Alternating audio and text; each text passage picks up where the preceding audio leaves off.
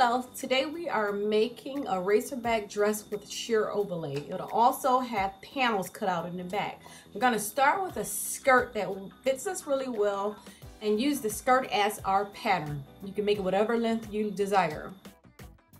Next, we're going to grab our sheer fabric. This is the fabric that will go over the skirt that we just cut out. And I want mine to be long, so whatever length you want yours to be, measure it down and then cut the sheer panel. To get the measurements for that, it'll be approximately the same measurement as the skirt that you just cut. Maybe an inch or so more in the seam allowance, but it's basically the same width.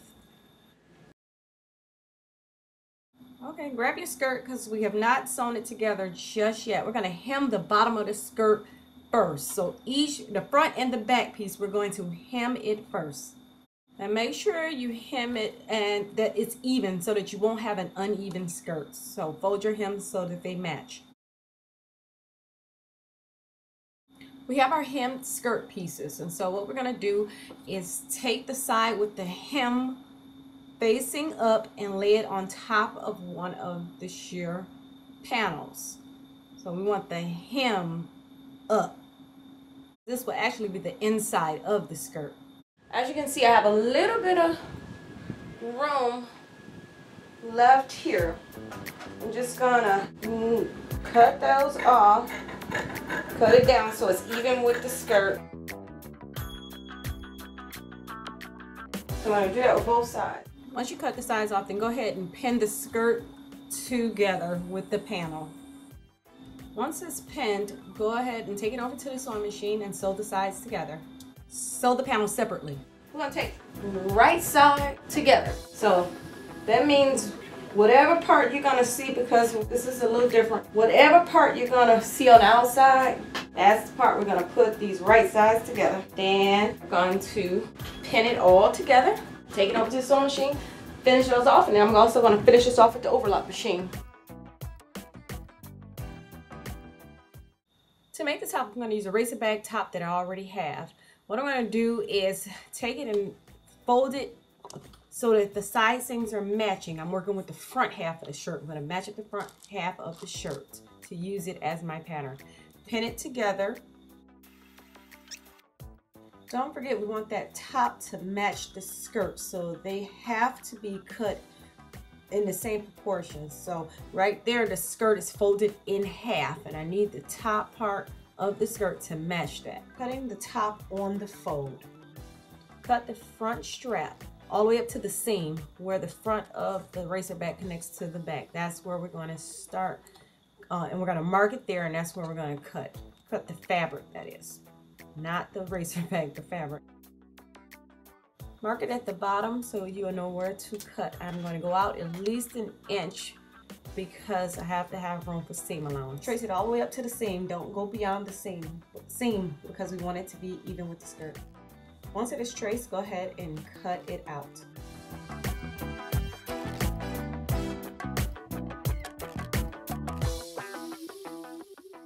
Right here, to assist me with the curve on the armhole, I'm going to use my curved ruler. If you don't have one, use half of a bowl or use a very small plate.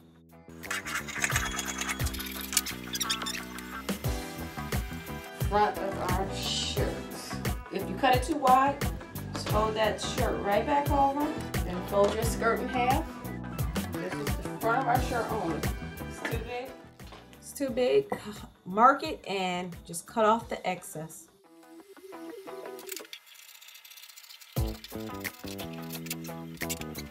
Here's the front of our skirt. The rest of that is seam allowance. So we have the front of our shirt. Now we need to make the back. For the back, I'm going to open it up so that the width is utilized, and I'm going to just trace it all the way around just like I did the front, except for this time I'm not working on the fold. Just trace it all around to the seams and use the curved ruler if you have one to help you with the neckline. Trace it and just cut it out. That's it. Just fold it in half. Fold it in half and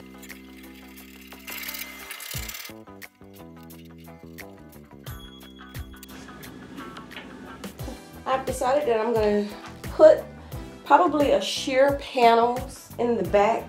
So I've gotten my clear ruler folded the shirt in half, marked straight down the middle, and I've aligned my ruler right up the middle along with some fabric weights. So I'm just gonna mark where this is. After you have marked it, go ahead and cut it out.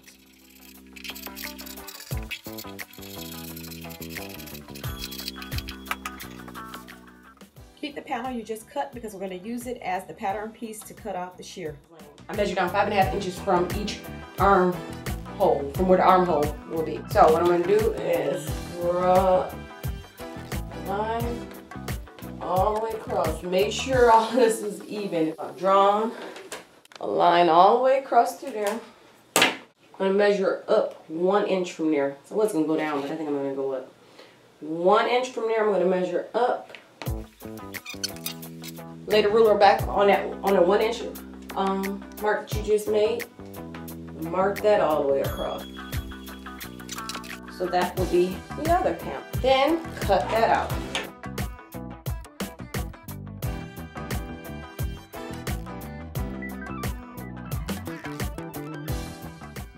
Grab the panel that you cut from the top and lay it on top of the shear and go ahead and cut it out. We're going to cut a little bit of ways out, at least a ½ inch out for seam allowance. Do the same thing for the other 2 panels, but I'm going to cut these on a fold because I need 2 panels of the same smaller panel.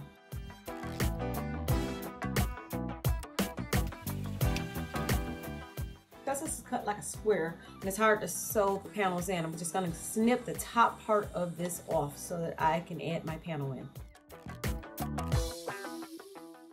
Working with the wrong side of the shirt, I'm going to start pinning my panels in place, my shear panels in place. Then I'll take it over to the sewing machine and sew it in place. I'll do each panel piece by piece, just like that.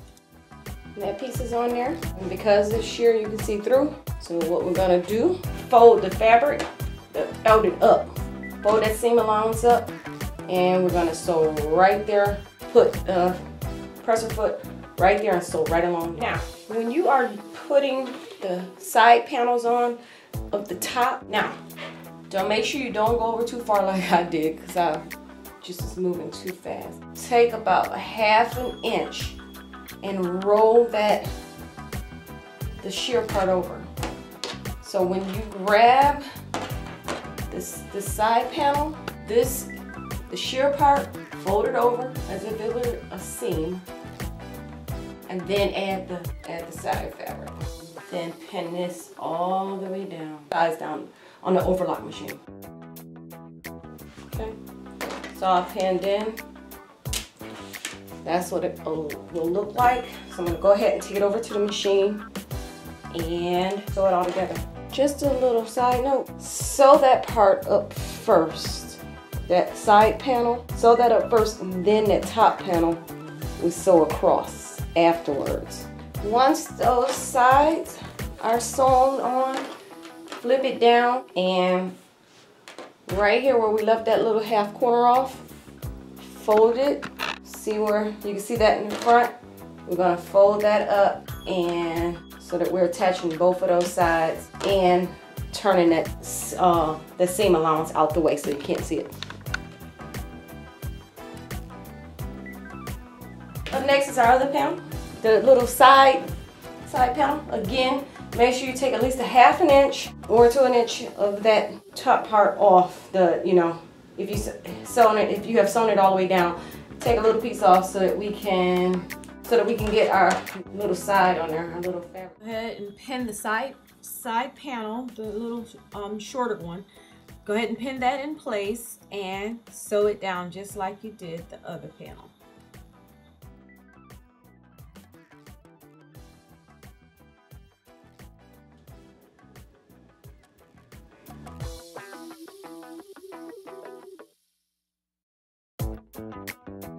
Sew that down. We're gonna flip it up again like we did the other side, the top, so that the seam allowance is out of the way. Then sew this first, and then we're gonna sew the sides together after that. Once you have sewn those on, then we're gonna sew the sides down. Then we're gonna sew the side. Make sure you flip the seam allowance that will be showing through the front, and then go ahead and let's sew the side of it. So we're literally going to take this front part, flip this upward, and then let's sew these points together. And it'll look like that when we're done. So, sewing on the other panels, and now I'm just going to go ahead and do like I did with the rest of it. Turn the bottom, this time I'm going to turn it down so that it'll be all the way up the front. And I'm going to go ahead and pin this all the way down and sew that together. Okay. All of my panels have been installed with the sheer panels, but I did not want that seam allowance to show like I thought before, so I just use this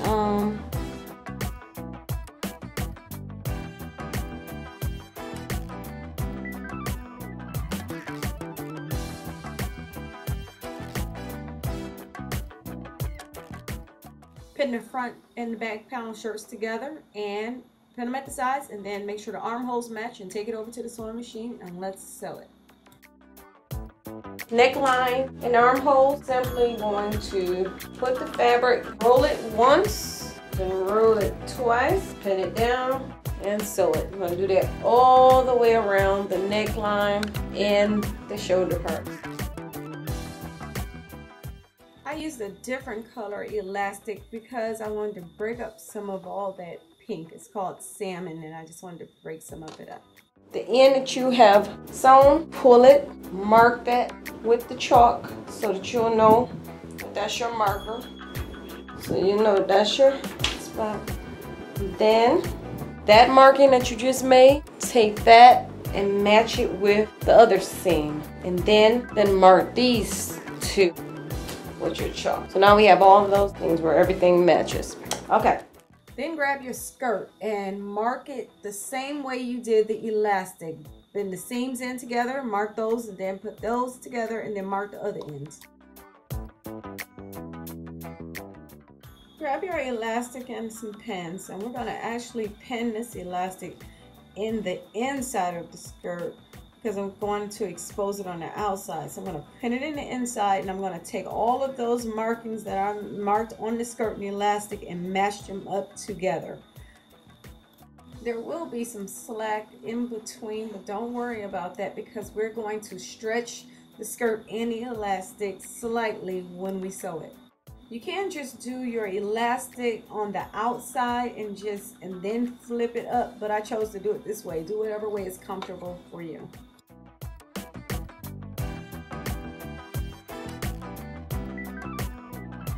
What I've done also is I brought my needle over as far as I can bring it over to the edge, and then I am going to gently pull it and sew this right to the edge.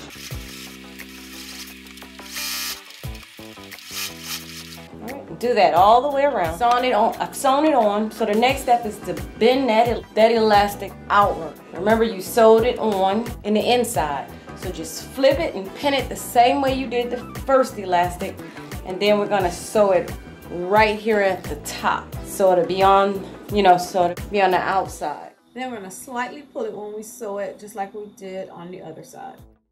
Outside, and I'm sewing on the outside of the skirt this time.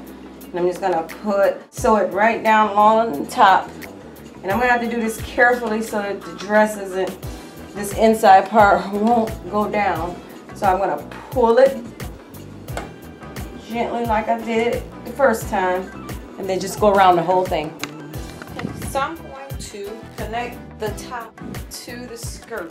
The colored elastic will be showing. So what I'm going to do is the same way I marked the elastic for the skirt in the skirt to fit the elastic.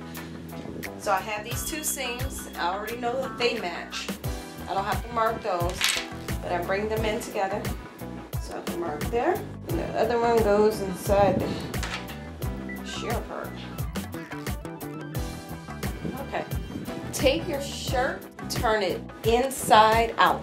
Your skirt, the right side. Turn your shirt upside down, your skirt right through the top of it. Because when you peel it up, it'll peel up the right side. right way. So, place it inside. Go ahead and match all your notches and pin it. Okay, so I'm pinned on. I'm about to take it over to the machine.